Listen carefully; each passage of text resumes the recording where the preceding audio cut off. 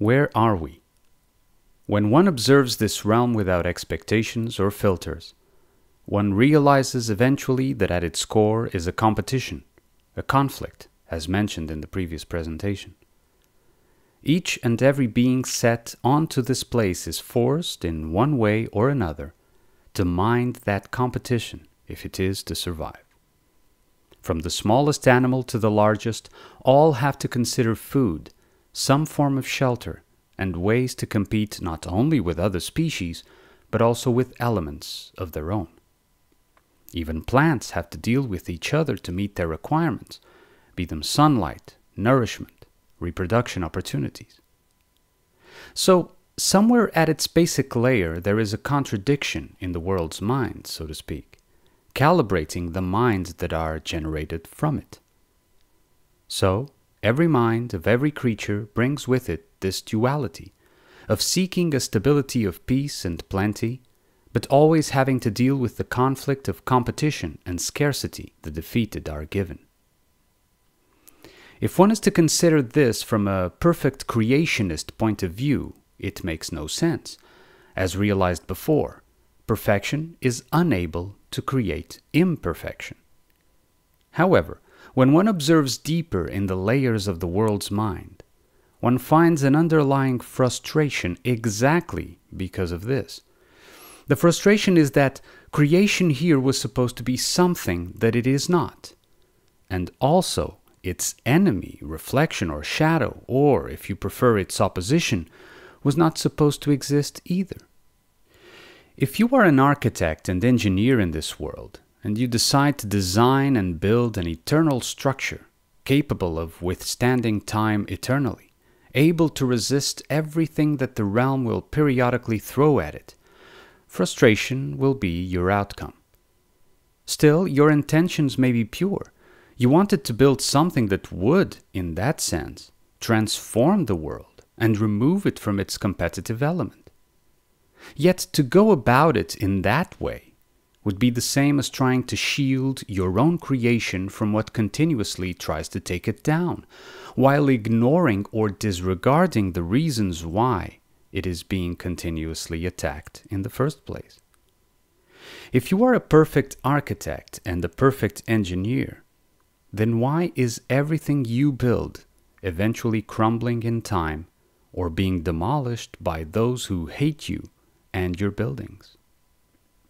If you are perfect, then why are you subject to time? And, most importantly, why are you hated? Pride is at the very beginning of this crazy dream, and, as was also presented before, shame is always its counterpart. The pride of considering oneself a perfect creator, and of, consequently, banishing the evidence of imperfection that shames one so much, is at the core of the realm's mind. So it creates, and at the same time, it attacks its creation. It makes things seemingly eternal, only to witness them crumble eventually. Imagine the frustration. And we can, as in most of our lives we've had to face in one way or another, from a prideful or shameful point of view, this same contradiction.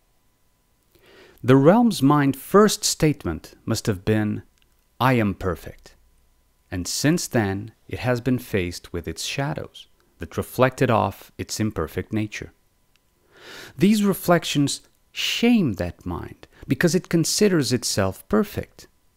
But they are merely being its mirror. Again, mirror, mirror on the wall, who in this land is fairest of all? And when the mirror shows an imperfect reflection, or at times an outright ugly visage, especially if it's early morning, right guys? Then the world's mind, who already invested its self-image into being perfect, is frustrated and ashamed. Pride always feeds shame, and shame always generates more pride. They are interdependent. This cycle can only be broken by the humility of accepting that even an overwhelmingly beautiful being is imperfect, with that humility removing the pride from the mind. As the pride is removed, then the shame fades away consequently, and as the shame dissolves together with its counterpart pride, so does the original imperfection. So, in essence, all that is maintaining the conflict at the most basic layer of the world's mind is the original pride that generates its ugly reflection, and of course, the unwillingness to accept its faults with true humility. As soon as that humility would be truly attained, the ugly reflections would be then transmuted in the mirror, and the world's mind would have been saved from the conflict with its own reflected demons. When I contemplate on the world's mind here, it is not my intention to talk about someone else that I am detached from, especially not in a judgmental way. All of us here who have a connection to life are a fragment of that shattered mind, and so, holographically, because a hologram will always show the entire original object even at its smallest projections, we also have that mind with all its conflicts and reflections, only at a smaller scale. We have a smaller inner world comparatively, and the external world we can influence is also much more limited, but we carry with us the potential tones of that same mind. I leave a warning here not to confuse this with the idea that we are all one. We are not all one, but all of us are potential aspects of one. To say that we are all one is, again, to deny that we are fragments, to deny that there are reflections of our imperfections, to deny, therefore, that we are imperfect. And, like it happened originally to the realm's mind, to deny our pride, because it shames us.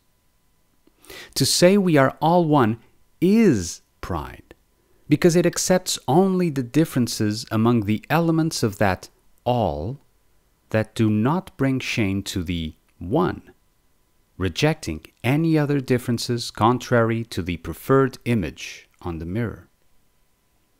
Of course, as always has been, such self-deceit will not last and will crumble time and time again, making the shame visible in all its ugliness, in the same way that all the noble lies, applied even with the best intentions, have also been destroyed, or will be. The monster hates Victor Frankenstein because the doctor is pridefully ashamed of what the monster reflects about himself, and has, as such, rejected and abandoned him. So the monster attacks everything that is dear to Victor, because it was all built on illusions of perfection. Victor saw himself as a perfect creator, and all that was pleasant to him in his life worked to confirm him that. The monster he created reflected otherwise, and began to consume, like bacteria and fungi eat the accumulated poisons that make up tumors, all the toxic illusions held by his creator, bringing him down to a forced humiliation, which is not humility, this must be said, but instead a consequence of a shame that grew so powerfully that pride is no longer able to evade it. Humility is a moral choice. Humiliation is the consequence of continuously refusing to even consider it. Like the Portuguese poet Fernando Pessoa, using his heteronym Ricardo Reis, wrote, "Reality is always more or less of what we want. Only ourselves are always in accordance with ourselves." So we are all placed as fragments of a shattered mind, looking at the shards of our individual mirror, all the while also reflected by the underlying original mind's mirror we are all affected by. This original mind first wanted us to be perfect, to be its pride and joy. When we were unable to do so, to be so, having been made imperfect, and we listened to the mind's dark reflections, the realm's mind blamed it on the shadows. which is something we also do so often. To blame the reflection on the mirror when it is our actual image shown there. Not the way we edit that image with makeup and delusion when we pridefully look in self-deceit. The shadows and reflections of the original mind first humiliated it when they showed how its creations were imperfect. It all started there. It may seem simple on paper, but a mere, "Oh, this is silly. They are not perfect because I am not perfect. I am sorry," would probably have solved it right there and then. But, as we know all too well, we need a relatively long time of grinding until we are able to even consider putting pride and shame aside. Now imagine how long the realm's mind needs. So here we are. The only thing we can do is our best to restore our fragment. Truth and life is always there, timeless, perfect, immutable, beyond the world's mind, working its therapy. And this therapy involves us and the moral choices we make when we look at the mirrors that surround us. The world's scripts, whichever they may be, only trap us if they still reflect what we identify with. Morally choose each day. Cast your vote silently and unmoving with your inner world. There is nothing we have to do, but sometimes we need to do something, like a dog needs to feel happy, chasing a stick.